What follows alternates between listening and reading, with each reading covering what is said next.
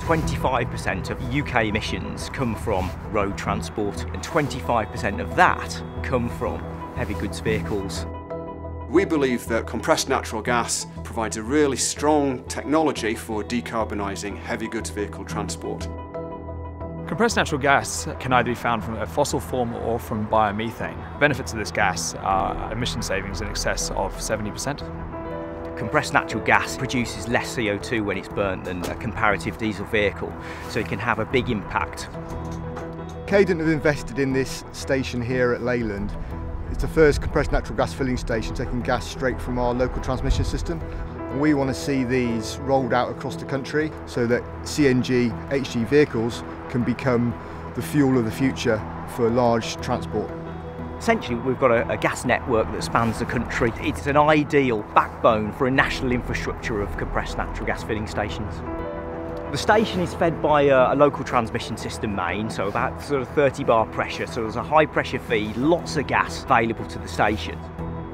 100% of the gas we dispense at this CNG station comes from food and other forms of waste. It's not just the normal methane we find from the grid, it's actually come from a sustainable source. We have a number of customer fleets at this site, primarily being Waitrose and John Lewis vehicles. Customers generally save more than 30% of the fuel cost over diesel. Waitrose are on a bit of a journey with compressed natural gas. They've had dual fuel trucks for some time, but they took the step of ordering 2 dedicated gas trucks initially, did a small trial, and that's resulted in 10 new dedicated trucks with bigger fuel tanks and longer range.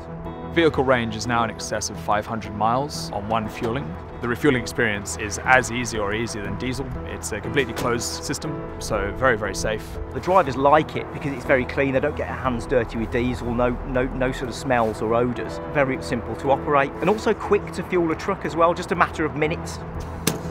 We've now been operating the site for about 12 months. It's been an extremely successful pilot station.